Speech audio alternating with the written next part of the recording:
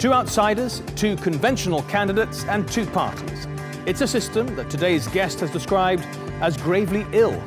On this edition of the Newsmakers, I'll be joined by the US Green Party presidential candidate, Jill Stein. She promises to fix America's broken political system. Also on today's programme, Brexit and bust. We ask if the Eurozone could be the real victim if Britain exits Europe. And in Picture This, staying up all night. Protests against labour law changes gather pace across France.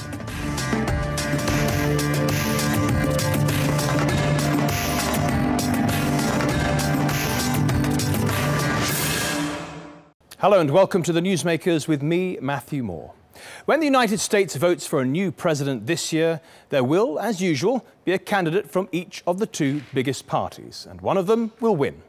While the US is not officially a two-party system, you have to go back a century and a half to find a president from another party. But as the parties choose their nominees, the divisions appear deeper than usual. This election season has seen the rise of the outsider.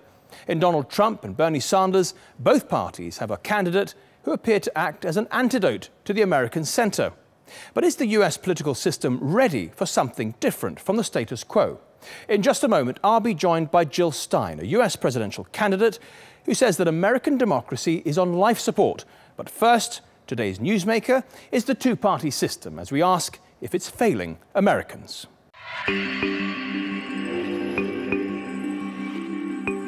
The Republicans and the Democrats. The two parties have long dominated US politics.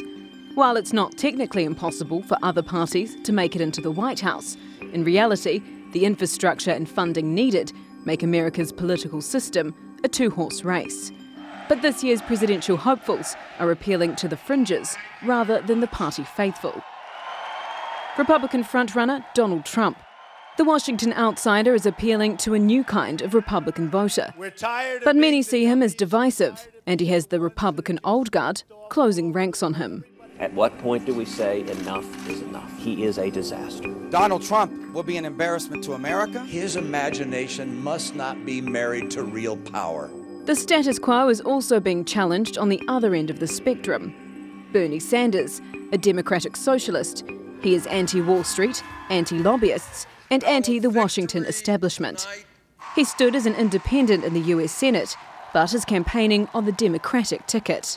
He has been scathing of the Democrats in the past, but in a two-party system, the Democrats were perhaps his most viable option.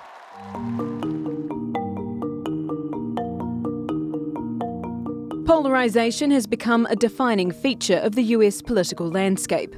Once both placed close to the centre, the Republicans and Democrats are now both less diverse and further apart than at any point in the last 2 decades. Bitter animosity along party lines has risen, creating stumbling blocks to reform in Congress. And as politicians have become polarised and pitted against each other, so too has the American society. With the share of Republicans who dislike Democrats jumping from 17% to 43% in the last 20 years. Likewise, Democrats with negative opinions about Republicans has more than doubled from 16% to 38%. And the vast majority see the policies of the opposing party as a threat to the nation's well-being.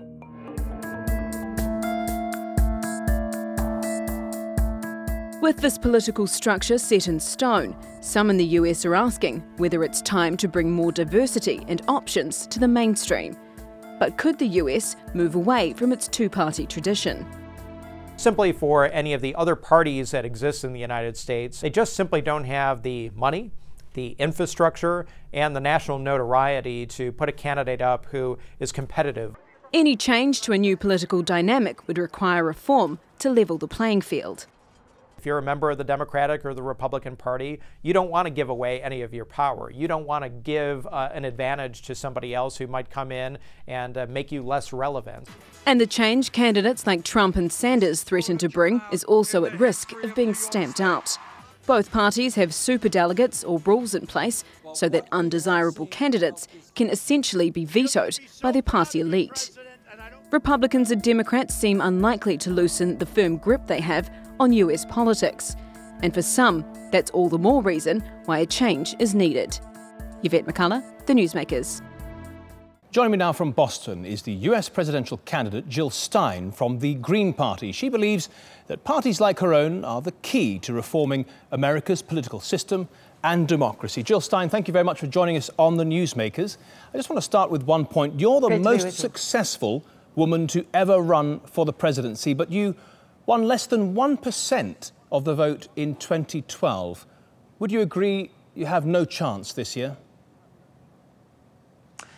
I think my chance is like that of the average American, to tell you the truth, who's really up against very steep odds for a job, for a decent wage, for health care, for a young person to get out of debt. We have an entire generation which is locked into basically unpayable predatory debt. So I'd say I'm in very good company in having a very difficult time working with the system as it exists. Jill, what do you put it down to? Do you think there are systemic obstacles to you doing well in this year's election? There certainly are systemic obstacles, but when people ask me, are you going to win? I say, I'm not holding my breath, but I'm not ruling it out. I think the very important thing is that we build this vast social movement, which is quite powerful right now. In fact, half of Americans have already divorced the Democratic and Republican parties. There's majority disapproval, actually, for both of the parties right now. Well, let me pick you up on that, Jill. Let me pick you up on that. The Republicans have 30 million members. The Democrats have 43 million. Your party has 250,000. So if you look at it, it seems that the Republicans and Democrats do enjoy far greater support than your party. Another way to look at it, though, is that 50% of Americans do not identify with either Democrats or Republicans. According to the Wall Street Journal poll, it's 21% of the entire electorate that actually supports Republicans, 29% that identifies as Democrats. The reason we do poorly in polls is because people don't know we exist. We are systematically blocked out of media coverage and the debates, but increasingly people are getting their news and their information from social media, from websites and so on, in the same way that the two energized campaigns now within the Democrats and Republicans are both outsiders. Approximately 60% are clamoring for a new independent third party. So the question is, when is that house of cards going to fall down? It's going to, and the further we get, the closer we are to that breakthrough. You make a very interesting point there about the two outsiders, Bernie Sanders and Donald Trump. When you see those two men who are, you could almost say, polar opposites, really, doing very well, what does that tell you about America today? It tells you that America is in revolt. And what those two groups have in common is that they've both been thrown under the bus economically. The Sanders supporters are younger, more socially liberal. The Trump supporters are older and more socially conservative. But they share very similar views about the economy, about trade, to some extent about our foreign policy as well. So this is a movement that's really looking for a political base, because the establishment parties are essentially at war with the agendas of both the Trump and the Sanders campaign. The Green Party offers a place. Yeah, let's take a quick look at Bernie Sanders then. I imagine you and Mr. Sanders have quite a lot in common in terms of values. If you see that he has become the Democrat nominee, would you pull out of the race in order to avoid the risk of splitting the vote, to give him the maximum chance against the Republicans? Well, let me say, first of all, the Democrats are not going to allow him to become the nominee. They have what we call a kill switch. That's superdelegates and Super Tuesdays and smear campaigns, like the way they took down Howard Dean with the Dean Scream. You may recall that public relations campaign. So it's extremely unlikely, it's vanishingly unlikely that he will get that nomination. At the same time, we've been putting out an effort to dialogue with the Sanders campaign for quite some time. But fundamentally, I think that that concept of independent parties being a threat is a problem. That is the propaganda campaign that's used by the powers that be to stay the course. The politics of fear has basically delivered everything we were afraid of. So we say reject the lesser evil, we have to fight for the greater good. But your predecessor, Ralph Nader, made things harder, most commentators would say, for Al Gore in 2000 and perhaps tipped the balance towards George Bush's victory. So what I'm asking you is, if Bernie Sanders gets the nomination, will you pull out to make sure the same thing doesn't happen again this year? So let me just say that it was the Supreme Court, not the voters. In fact, Al Gore lost many times more voters. No, not really. No, it was the huge number of Democratic voters that went over to the other side. Nader's voters were a tiny sliver. So blaming the defection of voters out of Gore's campaign on Greens, who were a tiny sliver of what he lost, is really a propaganda campaign. All right, well, we'll leave it there, but I need to ask you, if Bernie Sanders wins the nomination, will you pull out to give him a better chance? I'll just say that I've been looking to dialogue with Senator Sanders. Okay. Actually, for many years, the Green Party has been trying to have that dialogue. OK, let's move on to some of the most important obstacles to third parties today. Let's start with the electoral system. Many people say that the way that candidates, if they win, they take first place. Even if they don't get 50%, they take it all. Isn't that the key? You need electoral system reform to allow third parties to do anything at all. Exactly. And those reforms are simple and easy. In the presidential race, we need a reform called ranked choice voting. It lets you rank your choices instead of just voting for one person. And it guarantees that if you vote for an underdog based on your principles and your beliefs, and that underdog loses, your vote is reassigned to your second choice. We could actually pass that right now. The states have the authority to pass that in their legislatures. So that any possibility for splitting the vote could be preempted right now. My campaign, this was when I first ran for office in 2002, running for governor against Mitt Romney. My campaign helped get that legislation filed in the Massachusetts legislature, so there would be no splitting of the vote.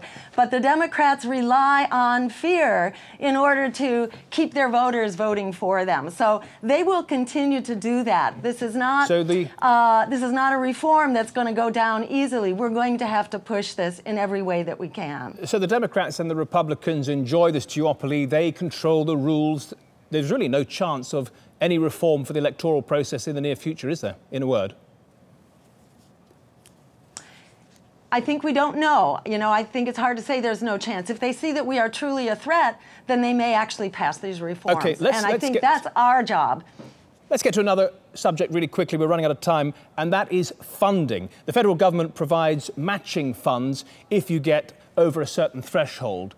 But really, those funds rarely go to any other party other than the Republicans and Democrats. Why is it so hard for third parties to get that support? Well, so let me say, we are getting some of that funding right now. We have achieved matching funds. So for every dollar we raise, we basically get a dollar from the federal government. But there's another threshold which is difficult to get to. But, you know, we are in a moving target right now. Life is becoming very difficult and unlivable for, dare I say, the majority of Americans. They say we're in a recovery, but in fact it's an emergency. So this is a moving target. I'd say stay tuned. Many of Bernie's supporters are looking to us to be their plan B.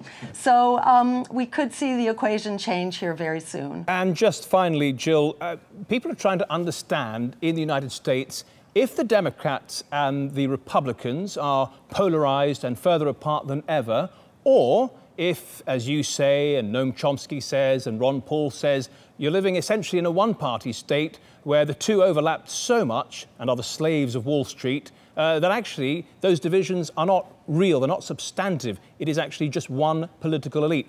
We don't understand which of those analyses is correct.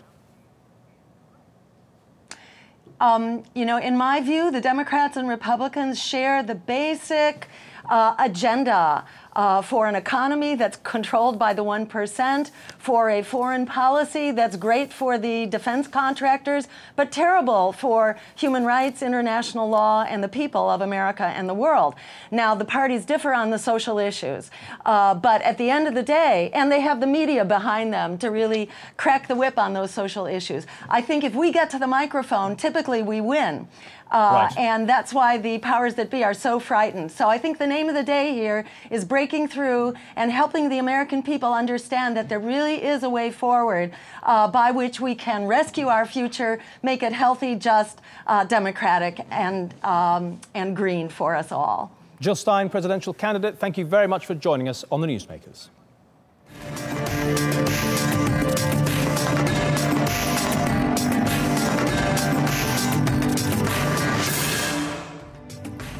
Still to come on the Newsmakers, banking on a Brexit, what a British exit from the EU means for the Eurozone. And in Picture This, the French protesters who are staying up all night to make their point.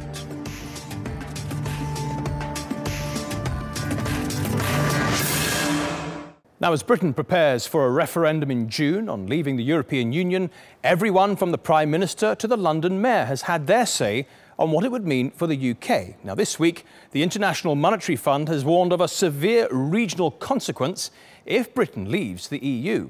But what will be the fallout for the rest of the Eurozone, which could lose one of its most productive economies? The Newsmakers' Sandra Gatman reports.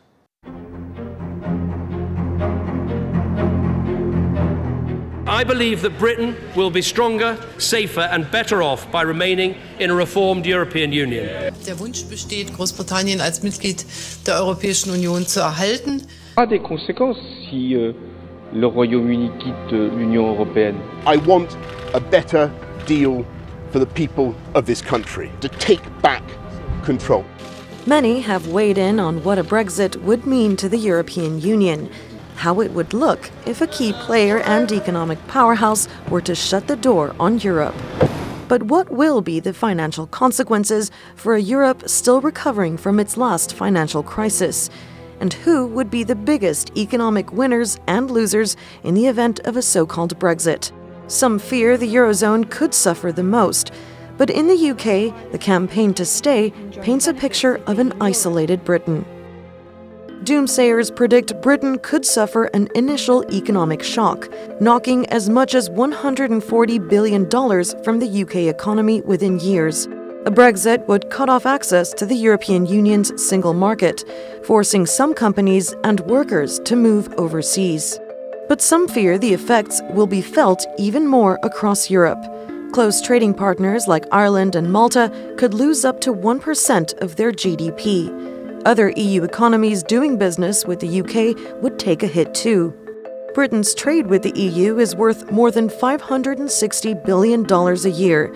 Leaving the bloc could deprive the EU of British goods and services. It also means losing the City of London, Europe's financial hub. Backers of Brexit say London's financial services will continue to thrive thanks to its global ties. But critics argue the Eurozone will be starved of its banking centre and struggle to compete against other markets. A Brexit would reignite doubts about the future of the single currency after fighting to stop Greece from crashing out. And it would be a step back in the construction of the European Union as a political project. In the event, other countries start looking to the exits too. Sandra Gatman, The Newsmakers. Well, to discuss who is set to win and lose economically from a potential Brexit, in New York is Simon Nixon, chief European commentator for the Wall Street Journal. And in Lancaster, in England, is Geraint Jonas, professor of economics at Lancaster University. Gentlemen, thank you very much for joining us on the Newsmakers. Mr. Jonas, if I could just start with you. That's the question, isn't it? Who is set to win and lose if there is a Brexit? We've already discussed Britain's chances and options a great deal, but in Europe? I think Britain would certainly stand to lose. Within Europe, I think we need to bear in mind that relatively few of the exports out of the European Union come to Britain. It's around 8%, whereas around 45% goes the other way. So the impacts within Europe, I would expect to be a lot smaller than the impacts within Britain itself. That's just purely in financial terms. We'll get to the economic terms, which I know you're keen on in a moment. Simon Nixon, what's your point of view? Should Britain stay in? And from European point of view, would Europe suffer if Britain leaves? Well, I think inevitably Europe will suffer. The question is just how much. Professor Jones is right that in aggregate, the Eurozone only exports 8% to the UK, but some countries, as your report mentioned, such as Ireland, the Netherlands, Belgium, export quite a lot more to the UK. So that's one channel. But also, I think it's absolutely clear that if the UK does exit the EU, there will be a lot of uncertainty and volatility on the markets, and that will in turn therefore put up the cost of borrowing for companies that borrow in the markets. That will have an economic impact too. So at the very least there will be some economic impact. The question therefore, but the bigger question is whether there's a wider political contagion to the Eurozone that makes for a much more severe and disruptive economic impact. Okay, well, we'll get to political contagion in a moment, but are you seeing, with a couple of months to go until the referendum, any early signs on the financial markets of what investors think about this prospect? Yeah, well, we're clearly seeing some impact in the UK, and in fact the IMF today has also alluded to that. We're seeing, we've seen sterling falling against the euro. We're seeing the economy slowing slightly. I mean, it's difficult to disentangle how much of this is a Brexit effect. There's also survey data that shows that investment decisions are being held back. And clearly, as a trading partner of the Eurozone, that a slowing UK economy has an impact on some countries that do trade with Europe. We're not seeing at this stage, I don't think, anything that, I mean, it's hard to disentangle right now anything in the European markets where you could clearly say there's a Brexit effect, and we wouldn't necessarily expect it to. Okay, just want to pick up with Geraint Jonas this remark from the IMF, which says the UK exit from the EU single market is likely to reduce trade and financial flows. Why can't the United Kingdom simply replace this relationship that it currently has with some sort of bilateral trade agreement? It can replace the relationship, but I'm not sure that it can do so simply. These kinds of arrangements take many years to work through. And while we would be able to pick up something like what we left off in terms of our relationships with the European Union, there are also bilateral arrangements between the European Union and third-party countries that it would be very difficult for us to make arrangements with. So, Simon Nixon, a final point. The whole European project could be put in doubt to some extent. What are the major institutions in Europe able to do to put this fire out, the ECB, for example, and the European leadership as a whole? Well, I think that is the crucial question from the European point of view. I think what European policymakers worry about is that the market will test them.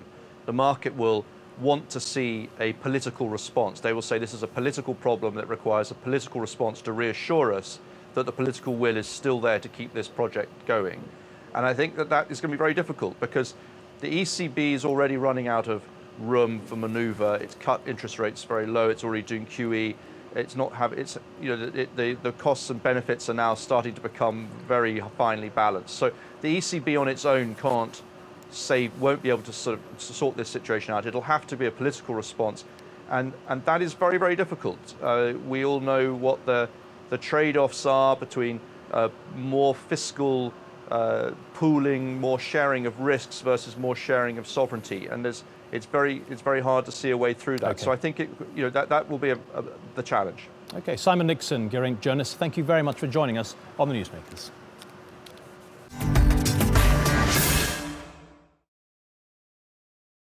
Now, in today's Picture This, protesters in France have been holding all-night demonstrations against changes to labour laws, and they're set to continue despite the government's offer of concessions. Let's take a look.